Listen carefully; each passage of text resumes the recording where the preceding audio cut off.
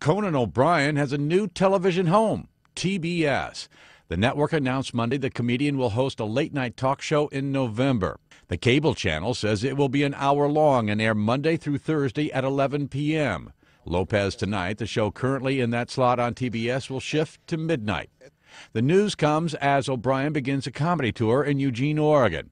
He was quoted in the TBS news release saying, "In 3 months, I've gone from network television to Twitter to performing live in theaters, and now I'm headed to basic cable. My plan is working perfectly." Tim McGuire, The Associated Press.